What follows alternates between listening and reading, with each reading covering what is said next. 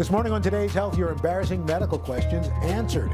Keri Peterson is an internist and women's health contributor. Dr. Peterson, it's good to see you. Good morning, Al. All right, we're going to go to our questions. First of all, this first question. I snore and it keeps me waking up my husband. What can I do to make it stop? You need to figure out what's causing it. So it can be caused by obesity, by having large tonsils, allergies, drinking alcohol, or sleep apnea. So addressing the underlying issue. First, sleep on your side. It helps prevent the tongue from falling back. Minimize alcohol intake at night. Manage your allergies, and get checked by a doctor to find out the underlying cause. All right, this next one in from a viewer. I'm a closet napper. I don't know if that means they nap in a closet, or is it safe to wear my contact lenses when I nap? It may not be. If you're not wearing extended wear contact lenses, they're not as permeable and you deprive your eyes of oxygen.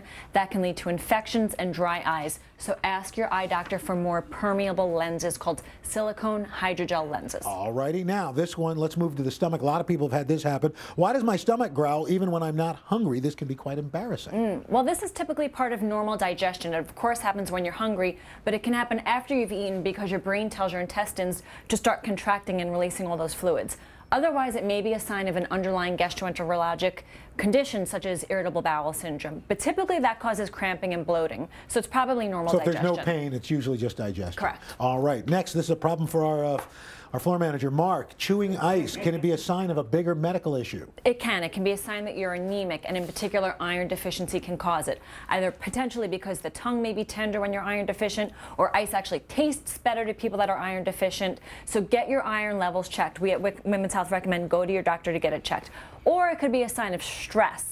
So maybe Mark's just stressed. Okay, working here? How could that be?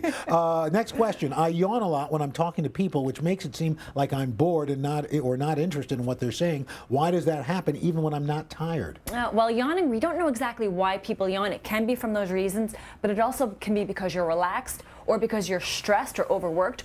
Or it's contagious, so don't yawn on me, Al. I don't want to yawn. And also antidepressant medications can cause it. And the reason we think that people yawn is because it increases alertness and increases our oxygen levels. All right, finally, what causes toenail fungus and how can you treat it?